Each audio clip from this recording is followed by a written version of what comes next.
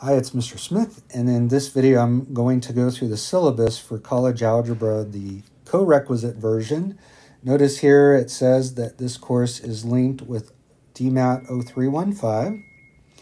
So it's basically two courses in one, and basically you're doing beginning and intermediate algebra as you work towards getting college algebra credit. So it's a great opportunity, but it's a lot of work. Contacting your instructor. This is true with all instructors at Dallas College. You should hear back from us within 24 hours. Normally you'll hear back from me much sooner than that. On occasion though, an email will get through, so please email me again if you don't hear back within 24 hours, and I will apologetically get back to you. But again, most of the time I'm pretty good about getting back on emails. Contact information, you can see my name is Scott Smith. My name is, Scott is spelled with one T, so that's actually my nickname. You can call me 1T or Mr. Smith. My email address is scottsmith@dallascollege.edu. Again, notice the 1T. My phone number is 972-677-8940. I would recommend that you email me or give me a call. I have had some issues with the text. I eventually get them, but not as timely as I would hope. If you want to have a conversation, give me a call.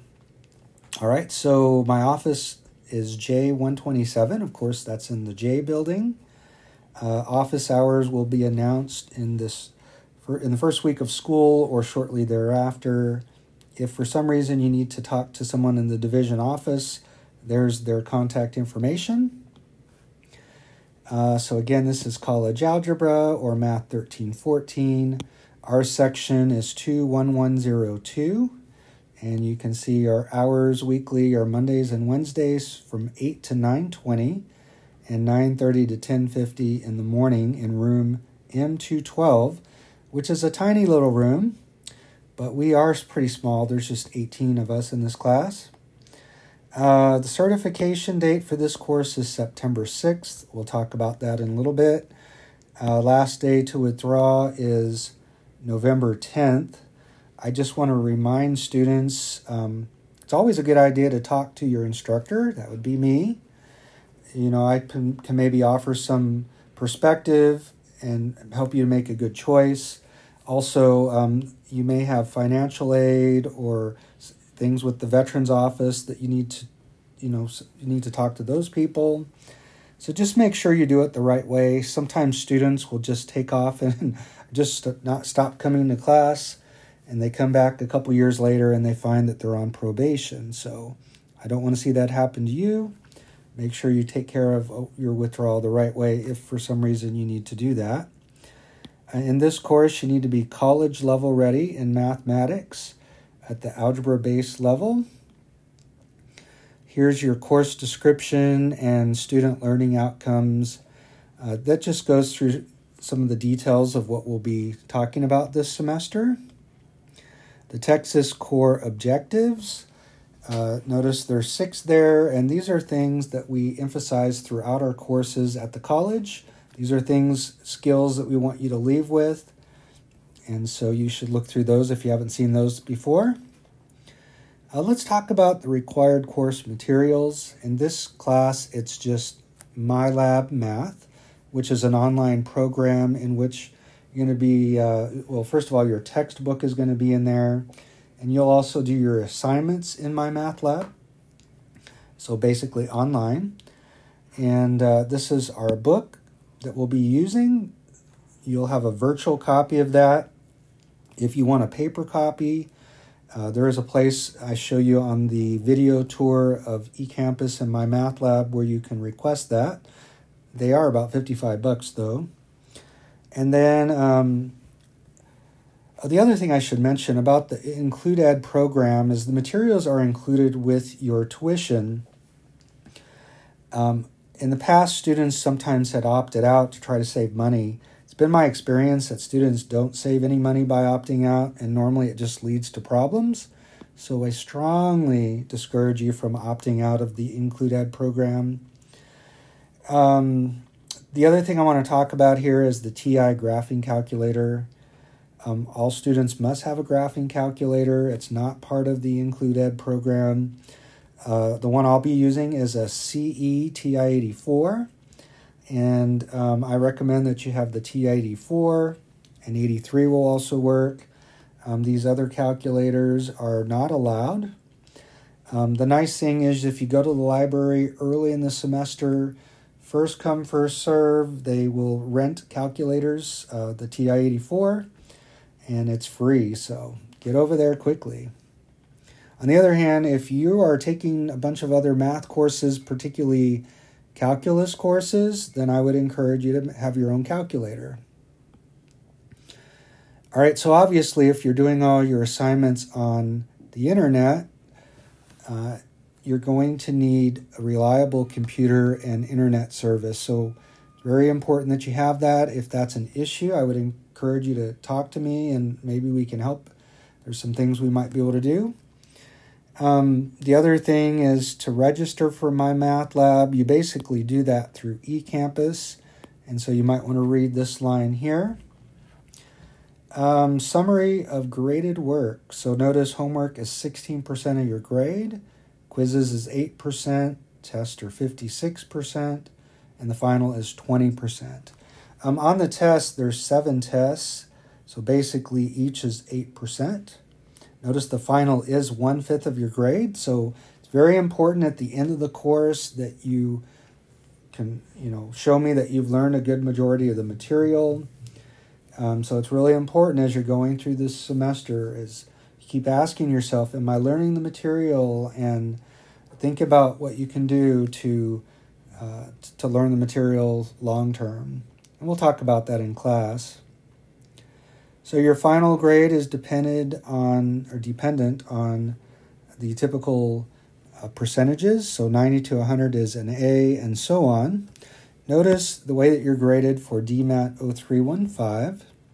So basically after test 5, I will update grades, and that's your grade for 0315. However, let's say that your grade is not passing. It's not at least a C. If you go all the way through the course and you get a D in Math1314, then that qualifies you for a C grade in DMAT 0315. And so that way, even though you would have to retake the college algebra course, you would not have to take both of the courses. Of course, everybody wants to get through the first time. In order to pass college algebra, you should, for most programs, you're going to need a C. Okay, description of graded work. So basically, I'll go over the different sections in class, and for each one of those, you're going to have a section of homework in MyLab Math. And the nice thing about MyLab Math is that you know when you're doing problems right or wrong, because it's going to mark it right or wrong. If it's wrong, you'll have the opportunity to correct it, and there's help buttons, and so you can click on the resources to help you. The problem is sometimes students get a false sense of security that they understand the homework, but in fact they keep clicking on those help buttons. And the thing you have to ask yourself though is, am I learning the material, and can I repeat this problem without a help button? And so one of the things I encourage you to do, other than to keep asking yourself that question, am I learning the material, is get a notebook and do your problems in your notebook as you do the homework. When you get to quizzes or tests, then you can go back and look at your homework and make a note of the things that you struggled with, questions that you have. But later on, you can go back and review those concepts before you take a quiz or you take a test. The other thing, when you write things out, for most people, that's helpful in the learning process. So again, I highly encourage you to have a notebook. Quizzes.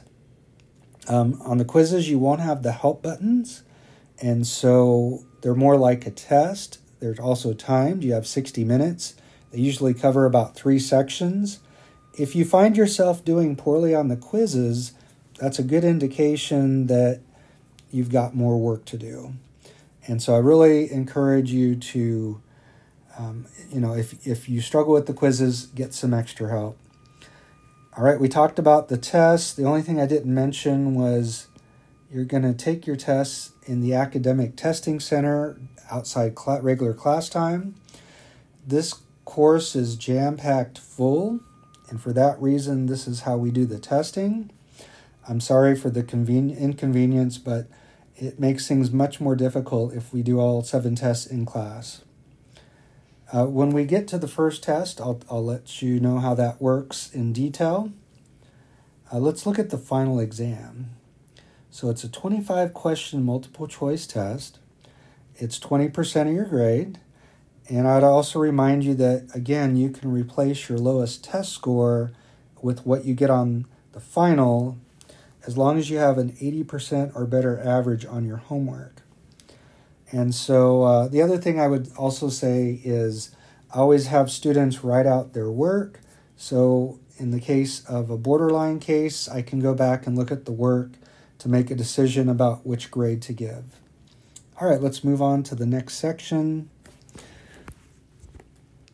All right, so you do have an opportunity to earn extra credit on the test. For each test, basically we're going to do a review in class, and that's your number one priority, to study that review and use that review to prepare for the test. On the other hand, if you do the review in my math lab, it'll give you more practice, and it'll also earn you some extra credit points. If your score is 90 to 100, you'll get 5 bonus points, all the way down to 70 to 74, where you get 1 bonus point. Highly encourage you to do those. Students that tend to do those tend to do pretty well in the course. All right, late work policy. So for homework and quizzes, anything that's late is 25% off up until the day of the test. So in other words, after the test, you can't go back and do assignments for that test. And so it's important, really important in this course, that you're staying on top of the assignments and following the calendar. You don't want to be doing assignments late. That'll get you in trouble real fast. So highly encourage you to stay on schedule, and you can get partial credit if you're late, but I really, again, I can't encourage you enough to get the assignments done on time. Let's see. The other thing I would say is, and this is true with any course at the college, if you miss class on the day of the test, or actually, if in this case, if you miss the deadline for taking the test, you should call that very day, contact me that very day, and if you have a legitimate reason, I will work with you to take the test after that point. But again, it should be an emergency. You should have legitimate reasons for doing that, and you need to contact me right away. And I'll do everything I can to work with you in that case. But just really important that you're taking the tests when they're due.